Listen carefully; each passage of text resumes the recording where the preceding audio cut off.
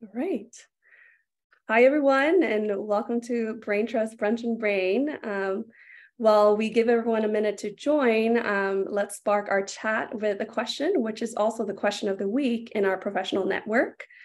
And it is, how are you using AI to optimize your life or work?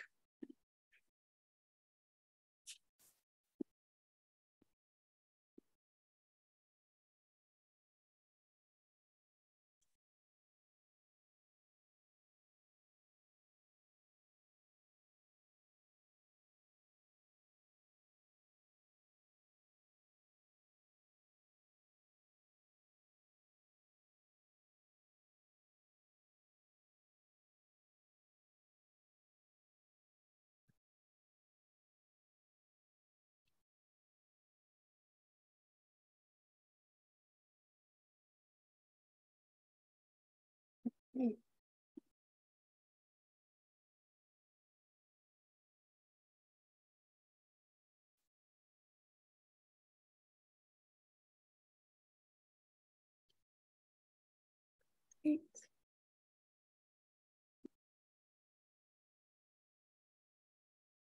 Right.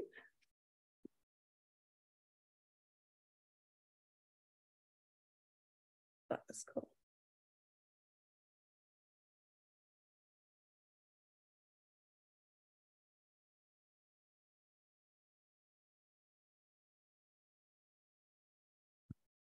Nice. So I'm seeing a lot of work, some personal as well. Super, yeah, great ideas altogether, great answers. Well, thank you all for joining us today. Our Braintrust Brunch and Brain events are designed to gather and learn together. And in today's event, we will navigate artificial intelligence, a highly popular topic. This event is being recorded and you will be able to find it in our YouTube channel by the end of this week.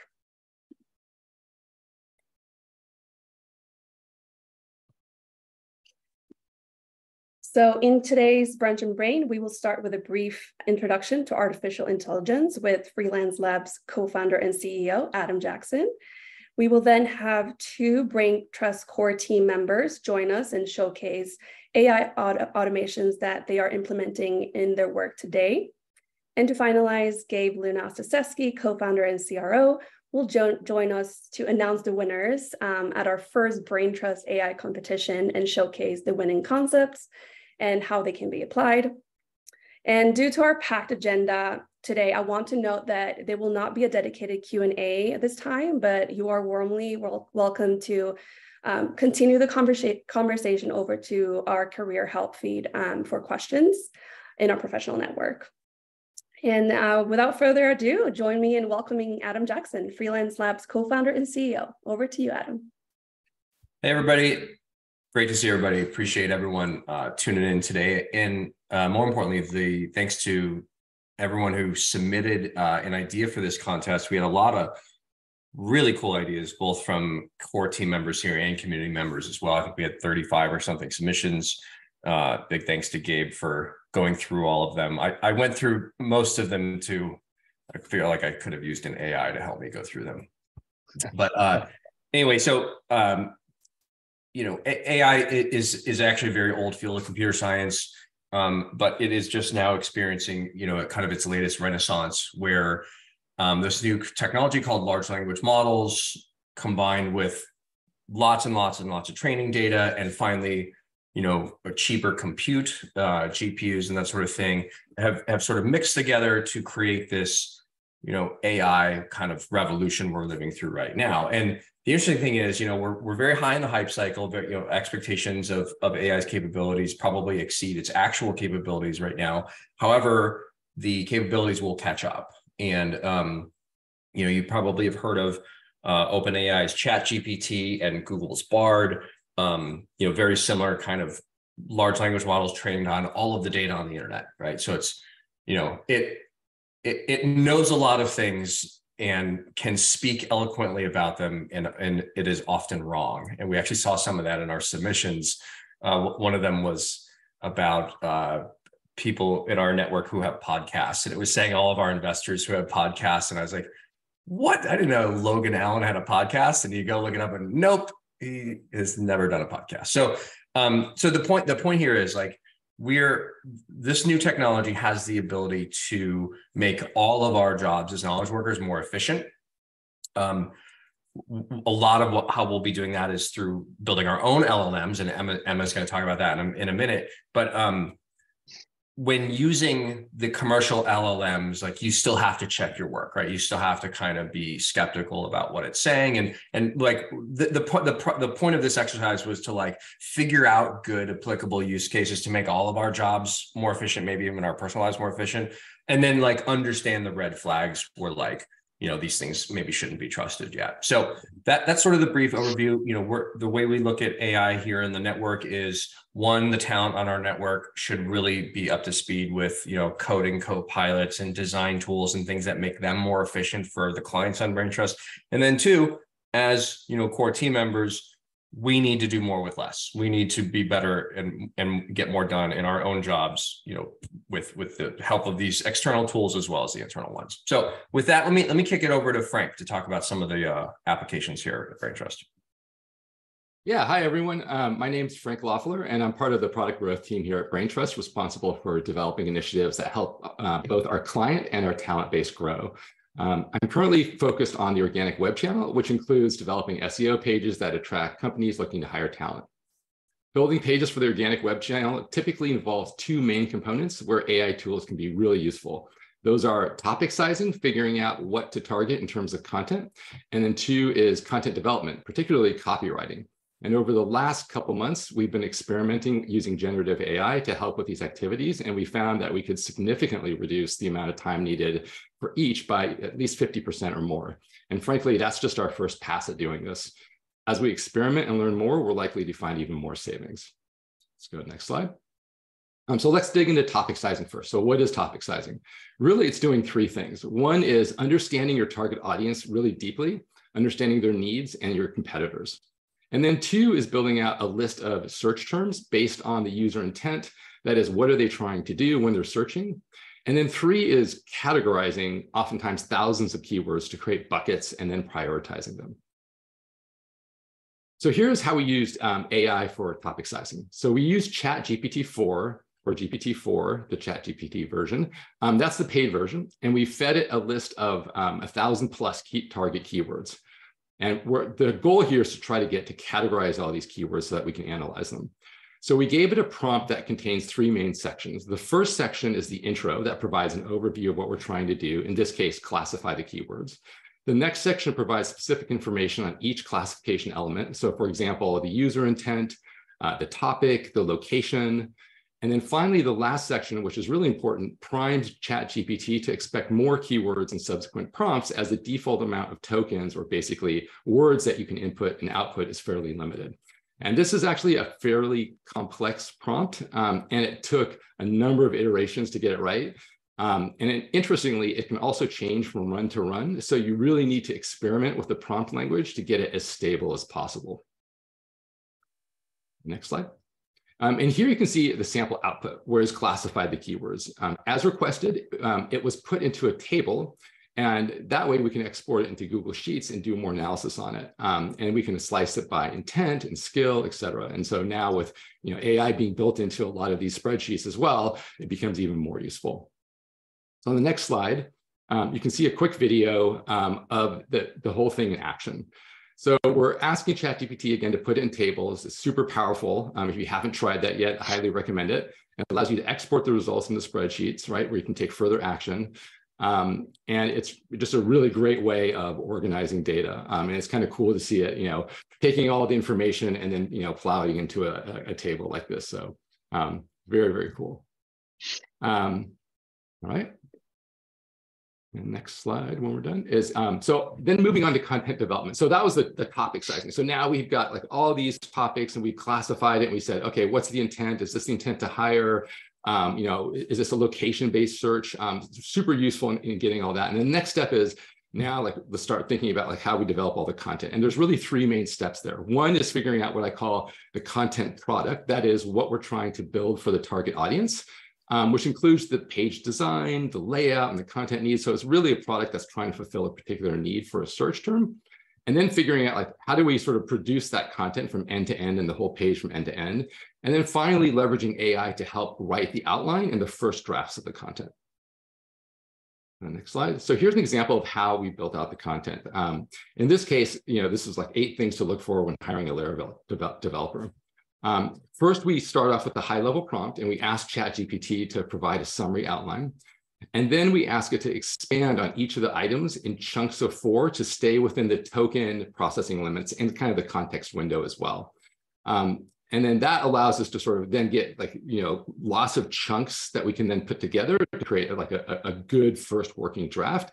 And then from that point, we actually take that working draft and then we run it through editorial and making sure that it's factually correct. As Adam was saying, sometimes these things can hallucinate if you're not careful with your prompt. And so we just want to make sure it's factually correct. And then we also want to make sure that editorially it's in our voice and our tone, et cetera. And then it goes through, like the last draft. But doing this up front has saved us a ton of time because it actually does a great job of sort of pulling together some of these key things, particularly things that are well known in this case that like the cutoff time for ChatGPT 4 is like 2021, September 2021. So if it's, this information's out there and is, has a good corpus of content, then it does a really good job there. So next slide. So finally, after we put everything together, it makes its way to our website and where it's incorporated into our page about hiring Laravel developers. And as I mentioned from the start, this has been a tremendous time and cost saver for us. The key takeaway, I would say, is that you have to be really careful and precise with your prompts. Always experiment, examine, review the outputs, like Adam was saying, and know that they can change over time. And I think this is going to be especially true as new versions are released. They're actually, like, OpenAI is actually doing some filtering all the time, to kind of get rid of, bad actors and bad responses. But as major new releases come out, like maybe GPT 4.1, I would re-examine all of your prompts, especially if you're using it in a production environment, just to make sure everything's working as expected. And that's how we use it over content. And now I'll pass it over to Emma Teng. Thanks, Frank. Hi, everyone. My name is Emma Teng. I'm a data scientist here at Braintrust. And today I'd like to talk about one of the AI models that we have developed here. It's called topic understanding. So a little bit context first. What is the business problem that we're trying to solve and why we chose an AI model for this solution? As most of you are already aware, we recently launched Professional Network. It's this career help tab on the left side of the website, where you can go in there and create posts and ask career-related questions, and then you can get the help from the community. So if you haven't got a chance to check it out, I'd highly recommend you to definitely leverage this new feature to help you grow more professionally. But as we are inviting and welcoming more talents into this new feature, manually reviewing each post and try to understand the particular help that is being asked by each talent becomes quite challenging. So that's why we like to develop an AI model that can automatically recognize like recurring themes and also assign key topics to each post. And this will allow us to kind of extract meaningful insights from these posts and make the content more discoverable and retrievable. So by automating this process, we can even further leverage these insights along with other signals to improve various functionalities of our platform, such as feed ranking or personalized recommendations. So the way that we approach this problem was to leverage a pre-trained large language model called BERT and some clustering techniques to identify the key topics for each professional network post. So let's look at some details next. Just a quick heads up, there will be some technical jargon mentioned ahead, but hopefully by the end of this presentation, you will feel like you're gaining some valuable insights about AI models in general, and also hopefully being inspired to try it on your own. So so generally speaking, there are 3 major steps in a model development process: model training, model evaluation, and model deployment. And this slide here outlines the key steps that we are using for training this topic understanding model. And this is how we teach our model to learn. The first step is data collection. Because this model was developed before the public launch of Professional Network, we made the decision to enhance its accuracy by leveraging a lot of Reddit posts. So we gather about 68,000 public posts and comments from about 60 subreddits. And these are the subreddits that are highly relevant to career help. And we are using this data as our training data. And the next step is something called embedding. For those who are not familiar with natural language processing, this is actually a key step in this process. What it essentially does is to convert a blob of text into a vector of numbers. And in this way, from there, the rest will just be some like math manipulations. You can do all kinds of like distance calculation from there. Here's an example, like someone's asking how to become a PM, and then we convert it into a bunch of numbers, which is showing on the right side. And that process is called embedding. So the particular transformer that we're using here is called BERT. It's an open source language model that was introduced by Google back in 2018 and has grown quite popular since then. Once we obtain the new numeric representation of our training data, we can look at the distance between all these posts in the vector space. So in the bottom right of this slide, you can see there's like some color-coded data dots visualization. So those are the 2D projection of our training data. And we kind of color-code it based on the distance of these data dots. So let's say if two data dots are very close to each other, we can say, yes, they're neighbors. They kind of have like similar meanings. So we can cluster them together as a group. So this will enable us to cluster like similar posts based on their proximity in the vector space. Once we have these clusters, we will move on to the next step, which is called topic creation and reduction. Because we have these clusters, we can look at keywords from these groups and also kind of apply two layers of the topics. The first one is a role topic. And these are something about, is it about engineering? Is it about PM? Is it about sales? So those kind of like a role topic. And the next part is content topic. This is like about like, well, is this post about like job searching? Is it about like resume review, etc.? So basically we create two layers of the topics. So that's how we teach our model. Let's look at some examples next. So here we have two professional network posts. On the left side, Conrad asking, hey, what kind of backend language should I start exploring? So our model was able to predict the role topic as engineering and the content topic as professional development because you are picking up more skills. On the right side, Michael is asking, hey, any ideas on like personal project recommendations? And our model was able to predict the content topic as entrepreneurship. But because there was not a particular role was mentioned in this post, that's why the model didn't assign particular topic, role topic to this post, which is exactly what we wanted for this model. So those are just two examples to show us how the model works, but how do we evaluate model performance for predictions for all professional network posts? And this is how we do it. This is, so basically we ask the model to kind of predict the role topic and content topic for all professional network posts.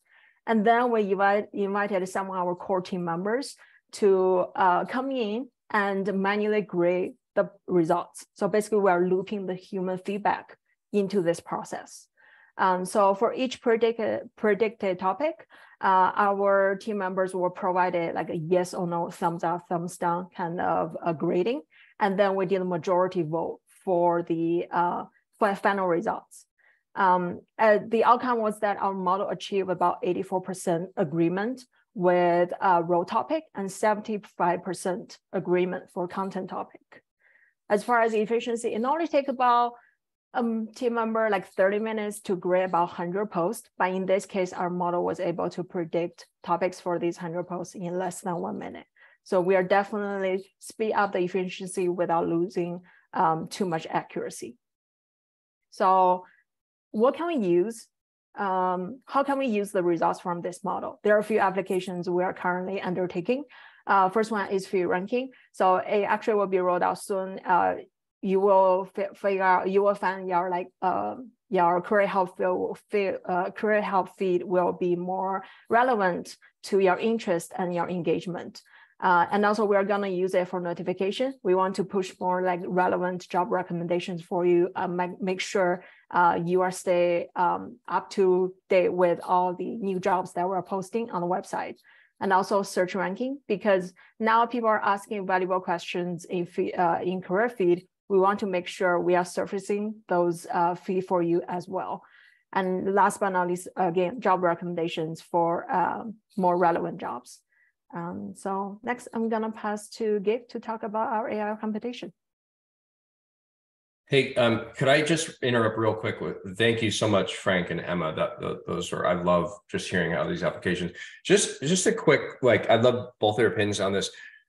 Frank, you mentioned using GPT-4 a lot from OpenAI. What do you think? I'd love to hear both of you, like Bard compared to GPT-4. Oh man.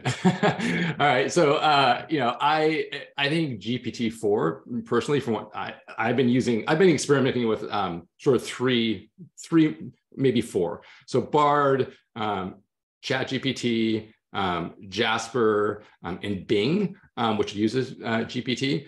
And between those, to me, the results I get on GPT-4 are miles better than what I've been seeing from Bard. I think Google has the advantage of being able to sort of take more recent data and incorporate it into the responses. So if there's things that need a very current response, like I was just trying to look up a particular paper that was in Nature and have it summarize that for me, like a Nature paper that just came out a month ago. I'm like, oh, okay. Bard might be good for that. But with the plugins that are now in ChatGPT, the plugins are super powerful. So if you use the paid version, which gives you access to GPT-4, I would highly, highly recommend that you apply to get access to the plugins, because the plugins now allow you to do things like read longer papers, summarize those, and they also incorporated Bing search into GPT-4. So for me, like GPT-4 is like a game changer. And in fact, I hesitate using other tools unless I know what's under the hood, because I'm like, if it's not ChatGPT-4, like maybe it's Anthropic, maybe it's something, I mean, who knows what it is, right? And I might get a totally different result. These models I find are, what I found over time, at least with AI, is like every time you rev the model, like it gives you different outputs. So you have to be just very careful knowing what model you're working off of. That's my opinion. Fascinating. Emma, how about you? I'd love your take. Yeah, so I think personally, I use GPT-4 more, mostly because I'm more kind of comfortable with the API call to use the GPT-4, because there are parameters you can tune to your specific applications. I think Bard is really good at like generating more human-like responses compared to GPT-4 based on my experience.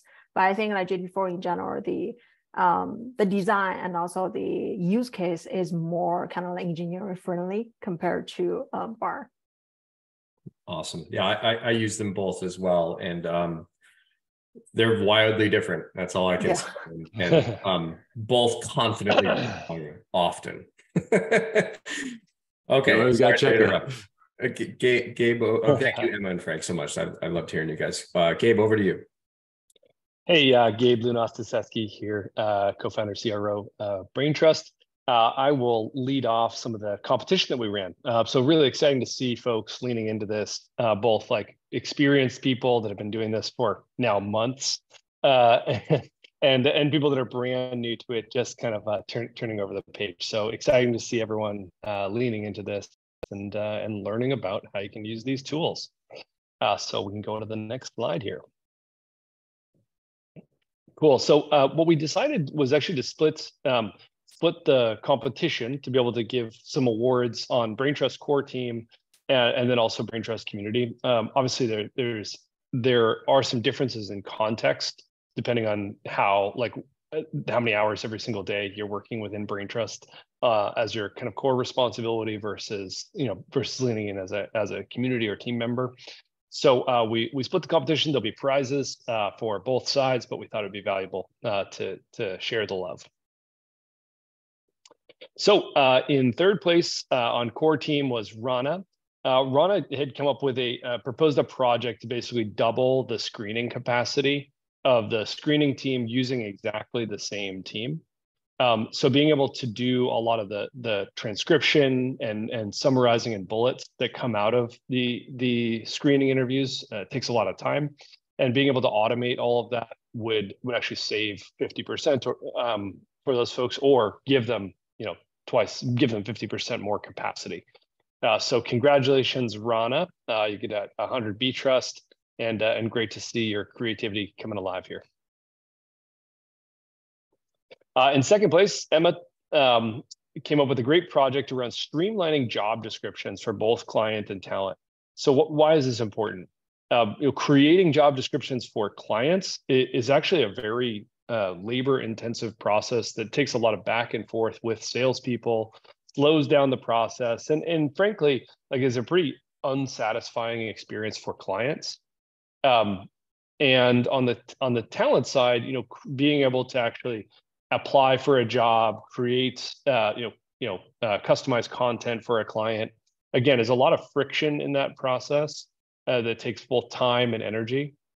And if our job is really to help make great earning opportunities and hiring opportunities between the two, this could potentially save both client and talents a ton of money, and thus time for the talent. So we thought it would be really interesting for talent and for clients. So there's kind of a double word score there.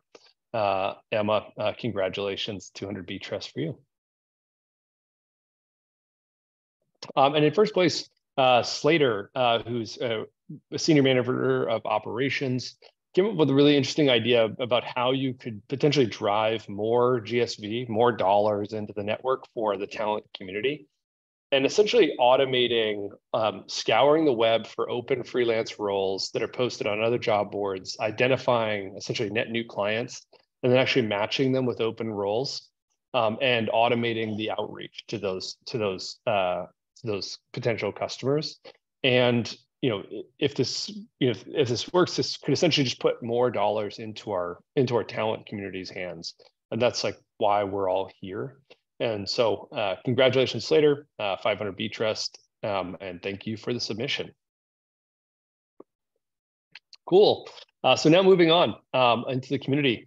Victor in third place and winning 100 Braintrust, focusing on engaging and retaining users. So essentially building a predictive analytics solution to be able to essentially look at which talent is engaging, bidding, posting to jobs, active in the network, and then providing a really personalized set of notifications, recommendations, and actions to essentially personalize that scale and help provide great talent an opportunity to keep showing up in the network every day and earning, learning, and growing.